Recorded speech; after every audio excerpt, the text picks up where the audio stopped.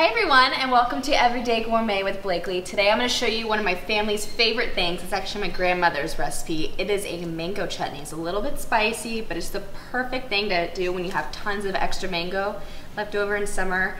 You can put it with like blackened fish, or it's just so good. I'm going to show you exactly how to do it.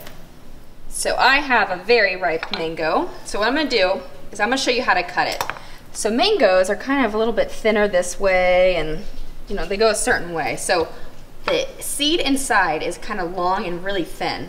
So I'm gonna go right down the middle here, and then you're gonna feel the seed. You're gonna run into it. So what I'm gonna do is just slightly turn my knife and just kind of follow the seed all the way down to the very bottom, just like this. And then I'm gonna go up there again, and I can feel the seed. And I'm gonna follow that around, just like that.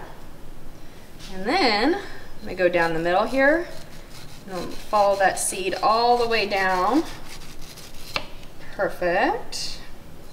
And then do the same with this side, all the way down. You want to make sure you don't leave any of that meat. All right, perfect. So now, what I like to do is just take the slices here, just make long, thin strips, just like this. Perfect. So then, with my knife, what I'm going to do is take it very carefully and just kind of run it along the bottom here. Just like this, with this nice sharp knife.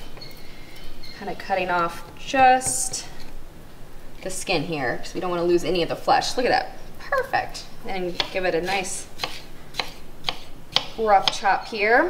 All right, so I'm going to make a huge batch of this. So I'm doing 9 cups of mango. And I'm going to show you what to do with all that delicious mango. So over here, I have a very large pot, and in here I'm going to do 1.5 cups of apple cider vinegar, right in there. I'm also going to do 2 cloves of garlic that I minced up.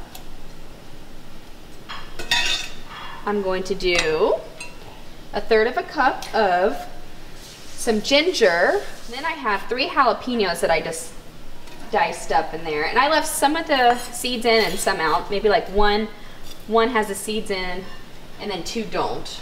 I just want the flavor. And then I'm also gonna do 3 3/4 cup of just granulated sugar. So what I'm gonna do is kind of bring this up to a simmer and let it cook for about 5 minutes or so before, there we go, maybe a little more, before adding my mango and golden raisins in there. All right, so I'm gonna put this in there. I'm gonna give it a big stir. All right, so we're gonna let it simmer for about 5 minutes. All right, so this is looking perfect, and you should smell how good it smells. So very carefully, I'm gonna add our mango right in here.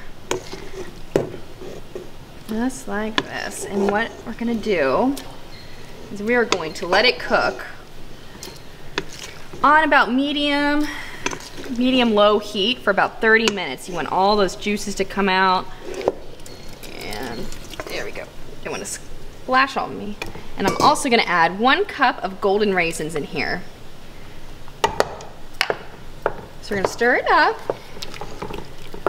and let everything come together. Perfect. So look how cute these are. I put them in these little individual jars. I'm just canning it. So I have some extra here.